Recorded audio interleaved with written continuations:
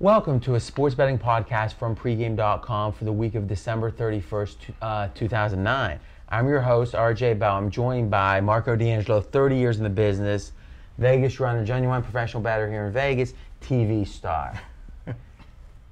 This is segment 3 of 6, big game preview. We're in the bowls, Oklahoma State, Mississippi. As usual, let's get the line movement from Vegas. All right, this one's at Cowboy Stadium, the Cotton Bowl. This one opened Mississippi as a 3.5-point favorite with a total of 50.5. As of today, Mississippi's -3, and the total has not moved. So a little money has come in on the dog to get it down to that key number of 3. But I don't think they booked very much because only Chris opened it up 3.5, and everybody else went to 3 immediately.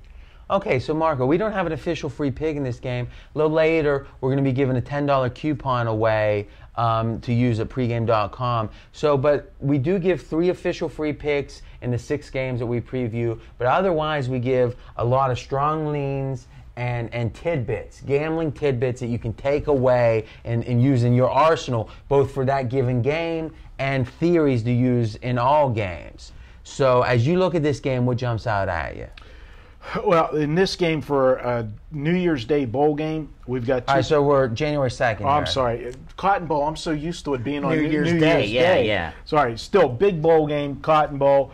Now, do you remember back when, I remember, I'm graduated from High State, and you read all about Woody Hayes, you used to be only one team per conference could make it to a bowl game. So there were years High State and Michigan were both undefeated coming into their final game. And the winner would go to the Rose Bowl. The loser wouldn't go to any bowl game. Yeah. Do you remember those days? I don't remember those days. Come on. Don't lie. You hit a parlay on one of those days. Oh, you guys. I'm looking at this game. For me, when I broke it down, you're looking at 2 different styles of the hurry-up offense of Oklahoma State against Mississippi State's run offense. SEC power football against Big 12. Neither team's coming into this bowl game playing well. Oklahoma State got shut out in their last game and barely defeated a Colorado team the game before that by 3 points as a 17-point favorite. Mississippi lost their last game to their rival, Mississippi State.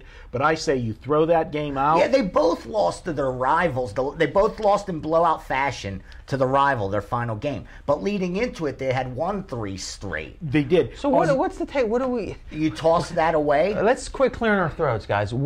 Give me a key point in this game. The key point in this game, for me, I'm going to take what I feel is the stronger conference, and I'm leaning to Mississippi in the game. All right, so SEC, Mississippi stronger. Big 12 down this year. Absolutely. Now, they lost to Oklahoma in that last game you were talking about? Oklahoma State lost to Oklahoma in that last game. And you got to wonder, Oklahoma was, 5 losses or something coming in that game? They were already bowl eligible, though.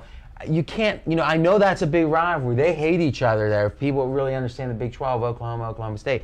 But you can't think Oklahoma was really ready to play in that game after that disappointing season and all those injuries. The fact they just lambasted Oklahoma State, you got to wonder if it's just a sign of the quality of this team. It is not strong. Because, as I said, both lost to their rival in their last game. Oklahoma State playing Oklahoma, that means more to Oklahoma State than Mississippi playing Mississippi State. Mississippi State's So are we talking about what the game shows us, or are we talking about some hangover of the game? It shows me that there is a problem with Oklahoma State, and I'm able to dismiss the bad performance from Mississippi because the game didn't mean anything to them. They already had this bowl game locked up.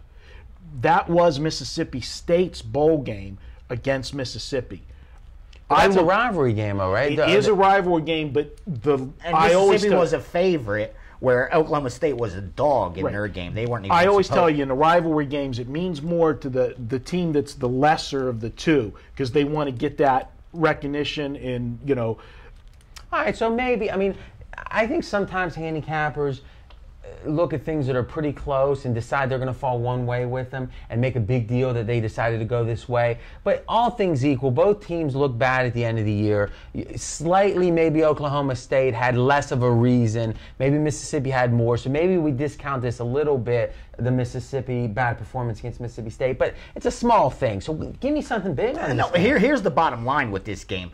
is who's right, the public perception or the odds makers. Because when you look at the BCS, they have Oklahoma State 19th. You look at the USA Today, they have Oklahoma State 18th. The odds makers poll has them at 26th. Mississippi is nowhere on the BCS, nowhere on the USA Today, but they're 21st in the odds makers poll. So they're 5 spots above Oklahoma State. So according to the odds makers, Mississippi's the much stronger team, even though they're 8-4. That's why they came out at a 3.5-point favorite. They were a top 10 team to start the season, if you remember. Yeah, until they lost that Thursday night game to South Carolina. They were 4th at one time. All right, so you make a good point. Is we've got a favorite, a field goal favorite, who for the USA Today type fan seems like the lesser team. Sure, yeah. So, the BCS is going to show the ranked Oklahoma State. So it's Vegas saying, "Hey, we have a strong feeling Mississippi's better, and we're going to back it with money, back it with a line, which means you can bet against us." But then the question becomes, you would think, wow, they must not be afraid of Oklahoma State action. If you would think, okay, by putting this line with seemingly the lesser team at -3, you're going to get a bunch of Oklahoma State. But now I wonder, because Mississippi is SEC and people seem to love to bet SEC in the bowls, is it part of the reason it's 3 is the public perception isn't going to be towards Oklahoma State because though they are ranked higher, the hate or the appreciation of the Big 12 this year is making people like Mississippi. I think they're going to get split action because what you get for bowl games is a lot of recreational bettors, guys that don't even bet all year, bet New Year's Day. And what they're going to see is the 9-3 team, and they're going to bet Oklahoma State, the ranked BCS team. But then you're going to have the guys that bet all year and follow stuff like rankings and no odds maker polls and stuff like that, who are going to look at it the sharp side and think Mississippi's the sharp side. And I think they're going to balance it out for the I do books. think the public's going to be a little affected by the Mississippi being in the SEC. Exactly. Yeah. They're going to be affected by the conference, but Mississippi is not one of the household names of the SEC. So, and let's not forget, too, that this line's even more disparity there because this is the Cotton Bowl. The Cotton Bowl definitely favors the Big 12 team. I mean, this has always been the big... their backyard. So, so Vegas is really making a... I personally, when I saw the line, I wouldn't have thought any different if they'd have brought this game out at Pick'em. I mean, would you really have thought any different? No. So, all right, so you're saying that they're looking. So now we're going with the idea that by putting Mississippi out at 3 or even 3.5, what they opened at is they do want they do want Oklahoma State action. They like Mississippi here. Yeah. So you have a strong lean on Mississippi. I have a strong lean on Mississippi because you're saying that they could have probably gotten split action at Pick'em. They're putting it out at 3.5 to get. I totally agree there. I was more surprised on why the total is only 50 when both these teams score over 30 points. So do you have a lean? That was the surprise. I lean Mississippi. I think at 3 or less, I think that's the right side. I think. And what about the move, which only half a point, but it's a key move from 3.5 to 3 with the early action? I think they knew it wasn't going to go higher. The Mississippi line was not going to go above 3. It was one of those situations where you're just getting a good number. The guys that did like the dog were going to take the 3.5. Exactly, able to get the good number. Which is what Vegas wanted. The dog. Because remember, wise guys, and you're right. I'm sorry to interrupt. We're a little tight on time. Wise guys are not this big group all meeting in a room deciding what to do. There's all kind of different ones. The ones that did like Oklahoma State took the 3.5. Exactly. All right. Good. No, it was an interesting theoretical conversation there, and I would agree with you that they do seem to want Oklahoma State action, which makes me lean towards Mississippi. All right, good stuff. Next up is going to be segment 4 of 6. We're moving to the NFL, the Eagles and the Cowboys. And remember, you can get all of our videos at pregame.tv, or if you want to download and listen, just go to iTunes and search for pregame.com.